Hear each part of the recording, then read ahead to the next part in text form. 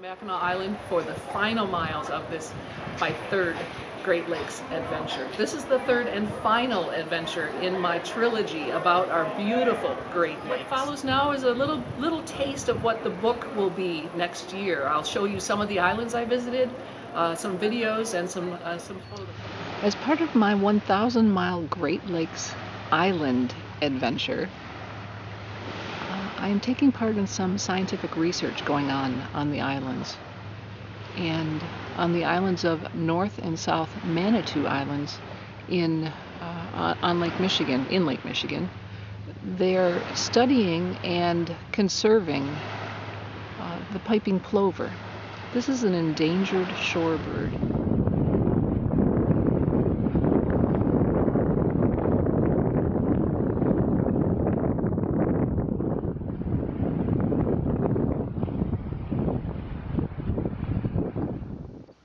I also visited Kelly's Island on Lake Erie. This island has some of the most dramatic and accessible glacial grooves anywhere in the world. This is an area of limestone that has been carved and shaped by the glaciers over 10,000 years ago.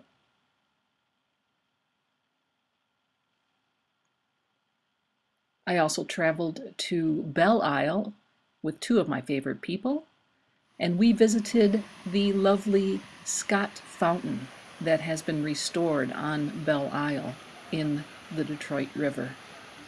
It is on this site, on Oak Island in the Apostle Islands, that I have reached the halfway point of my 1,000-mile Great Lakes Island adventure. I've hit the 500-mile mark. Kayaking with my niece and nephew, Julian and Allison, on this portion of the adventure. And we are with a group out of Bayfield on a 3-day trip through the Apostles. Having an incredible time. This is the halfway point. This is Julian paddling in the waves. Look at him feather that blade. Look at him, he's amazing.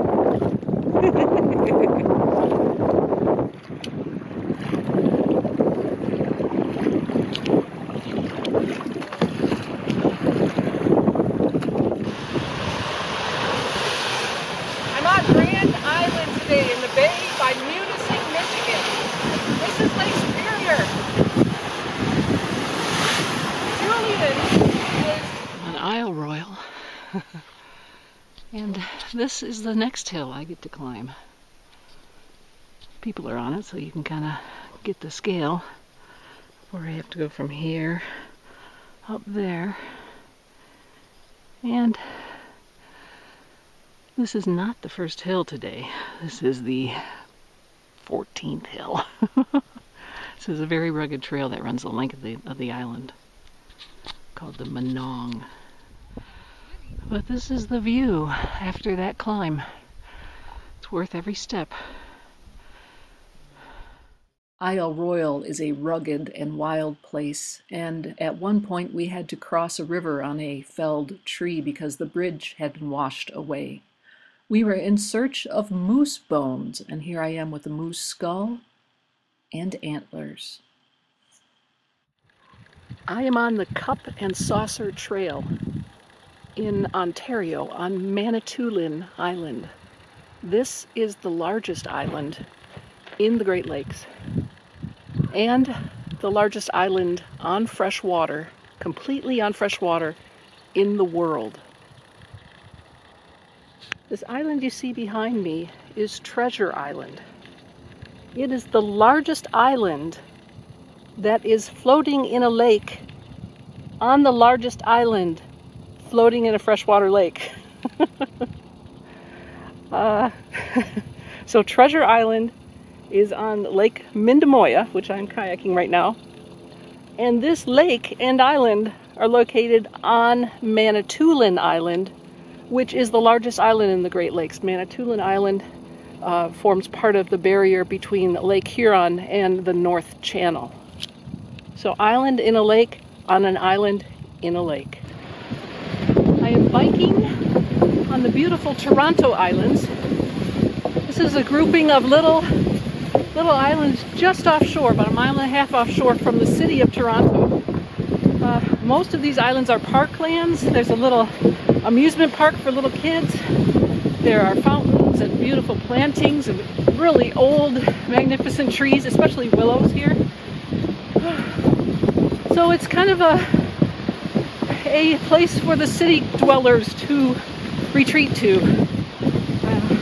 And this is the Lake Ontario side, obviously. The beautiful long boardwalk here. And this is a Friday in September 2014. You can see I have the place almost to myself. Really beautiful. I'm kayaking on the St. Lawrence River near the town of Brockville, exploring the Brockville Islands here. It's just a beautiful part of the Great Lakes Basin. All the water from the Great Lakes eventually flows down the St. Lawrence River, except the water diverted at Chicago. So all of this water was once in the upper Great Lakes. Just beautiful, beautiful day. This is the end of September. This is September 26th, and it is in the high 70s. And just, as you can see, gorgeous. The leaves are just starting to change.